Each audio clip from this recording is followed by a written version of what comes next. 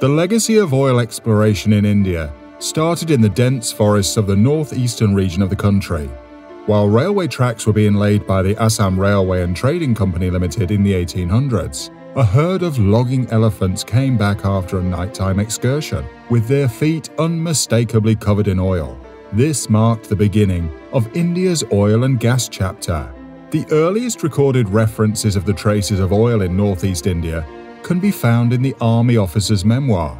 Lieutenant R. Wilcox of the 46th Regiment Native Infantry in 1825 makes a special mention of oil rising to the surface in Subkhon, an area 25 miles northeast of Digboi. He writes, "The jungles are full of an odor of petroleum." In November 1866, the systematic process of drilling began, the first ever in the region, after a large tract of land was secured on both sides of the Buri Dihing River. The first 2 wells came up dry with some traces of gas. On the 26th of March 1867, about 8 miles from Digboi, from Asia's first mechanically drilled well, oil was collected. These series of events motivated the Assam Oil Company to expedite their efforts in securing more oil fields in the region. In 1889, India's first commercially successful well was drilled near the present Digboi station. From the colloquial cry of the Canadian drillers, "Dig boy, dig," the settlement got its name. Subsequently, a need to establish a bigger refinery was felt. Thus, the famous and the first in Asia, Digboi Refinery. By 1921, the Burma Oil Company took over, bringing with it much-needed capital and expertise. To further expedite exploration, Oil India Private Limited was formed in 1959, a partnership between BOC, AOC, and the Government of India. In 1961, Oil India Limited, a joint venture between BOC and the Government of India, was formed, where both were equal partners. In the 1960s, Burma Oil Company undertook the construction of a 1,157-kilometer-long, fully automated crude oil transportation pipeline from Nahakatia in Upper Assam to Barauni in Bihar for transporting the excess oil discovered from new fields. This became Asia's first cross-country pipeline. The uniqueness of the pipeline not only just lay in its length, but also in the fact that it had a fully automated operating system. A pipeline that also transports crude oil from ONGC's Upper Assam fields to date. Among many other firsts attributed to the northeastern region, the world's first crude oil conditioning plant was commissioned in Nahakatia in 1963 for the trunk pipeline. The Guwahati-Siliguri product pipeline was commissioned in same ROW in 1964. Also, the country's first public sector refinery, the Guwahati Refinery, has been serving the nation since 1962, which was inaugurated by Pandit Nehru on January 1, 1962. The first ever gas transportation business was also started in this region in 1967 by Assam Gas Company Limited.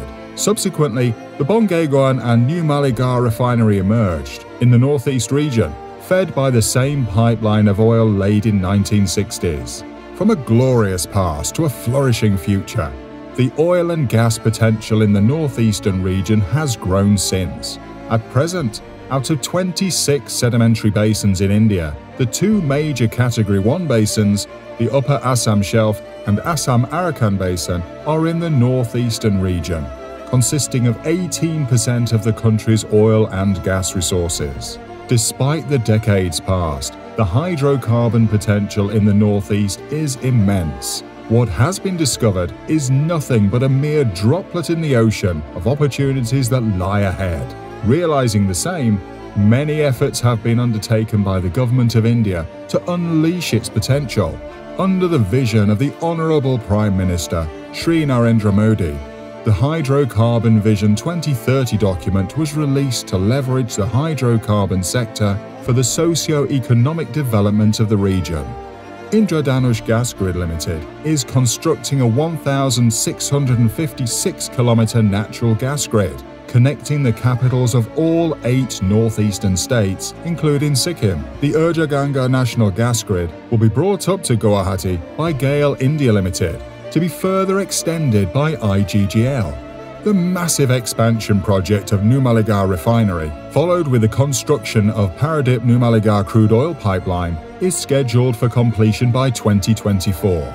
Brahmaputra Crackers and Polymers Limited is implementing the prestigious Assam gas cracker project, the first ever petrochemical project in northeast India. The Namrup Fertilizer Complex, later renamed as Brahmaputra Valley Fertilizer Corporation Limited, is the first factory of its kind in India to use associated natural gas as a basic raw material for producing nitrogenous fertilizer. These projects will change the outlook of the entire northeastern region. An area that was once a mystery due to lack of connectivity has witnessed many infrastructure projects. The Bogibeel Railroad Bridge, India-Bangladesh Friendship Pipeline, Bhupen Hazarika Setu, airports in Gangtok and Tezu, city gas distribution network expansion, railway and hydropower projects, and several others are testament to that. It should be noted that the glory of the northeastern region does not end here. It has two UNESCO heritage sites, Manas National Park and Kaziranga National Park. Majuli, Dipur Beel in Assam, Apatani Cultural Landscape, and Thembang Fortified Village in Arunachal Pradesh and others are some of the marvels. The northeastern India, with 7 contiguous states and the Himalayan state of Sikkim, is known for its rare and virgin beauty. Each state has its unique culture and heritage and is home to diverse flora and fauna and unique yet hospitable terrains. The northeastern region has a true blend of natural beauty and natural resources, and with its huge talent pool, plays a key role in India's development.